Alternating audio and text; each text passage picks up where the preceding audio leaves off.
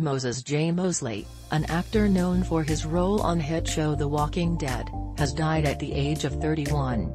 A representative for Moseley, who played one of Mission's zombies on the AMC series, confirmed his death to NBC News on Monday. They said an investigation into his death was underway. Moses was so loved by so many. He always had a smile and the most positive attitude, the representative said. We are extremely saddened about the loss of Moses. He was a beautiful person with a heart of gold and an extremely talented actor. Anyone who knew Moses was truly blessed to have him in their lives, they said. AMC also released a statement on Twitter responding to news of Moseley's death, writing, "Our thoughts and prayers are with our #family member Moses J Moseley."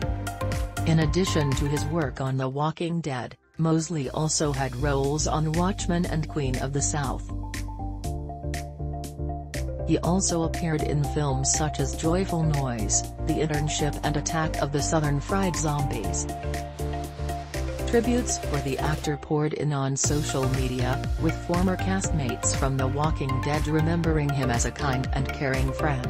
Heartbroken to hear of the passing of Moses Moseley, Jeremy Palco, who played Andy on the series, said on Twitter. Just an absolute kind and wonderful hum.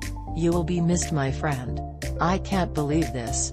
This is just devastating, actor Melissa Cohen, who portrayed the bicycle girl Walker in Season 1 of The Walking Dead, wrote on Facebook.